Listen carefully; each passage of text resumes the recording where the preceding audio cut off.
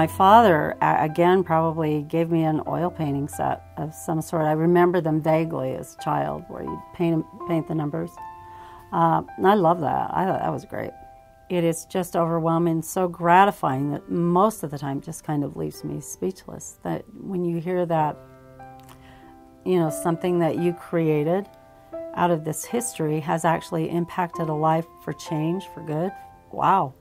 And you got to be that much of it. It's pretty amazing. I think it only gets to be mine for a second, and then it goes where it belongs.